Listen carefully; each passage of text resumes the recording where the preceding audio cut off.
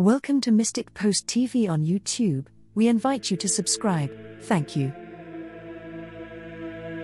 Exorcist Monsignor Stephen Rossetti has a very active caseload of demonic possessions, and in each case two vivid lessons consistently emerge. Demons possess or harass people in a myriad of ways, even when they do not enter a body, and they are defeated decisively by the power of Christ and His Church, and especially by invocations to the Blessed Mother.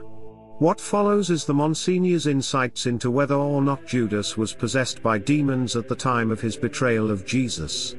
Father Rossetti, this week in the daily liturgy we read the Gospel accounts of Judas' betrayal. It is ugly stuff. The scriptures say that Judas was a thief and took money from the common purse. Moreover, he conspired with the chief priests and temple officers on handing Jesus over to them. A real opening to the demonic. But was he possessed? The scriptures are clear and graphic. Then Satan entered into Judas. Moreover, John's Gospel tells the exact moment in which Judas became possessed. After he took the morsel, Satan entered him. Some scholars believe that this refers to Judas having received the Eucharistic body of Christ without faith and actually as a betrayer.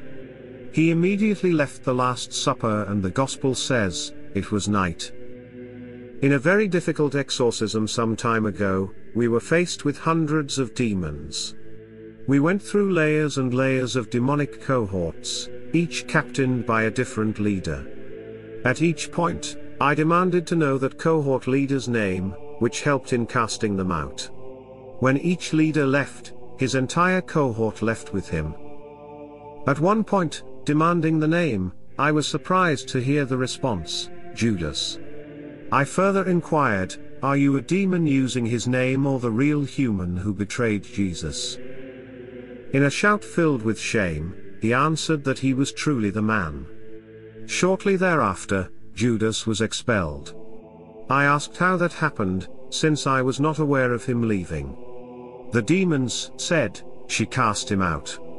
Of course, they were referring to Mary, the mother of Jesus. While the Church has never named anyone as definitively being in hell, Jesus himself said of Judas, it would be better for that man if he had never been born. Our Lady is calling. God bless and thank you for watching Mystic Post TV.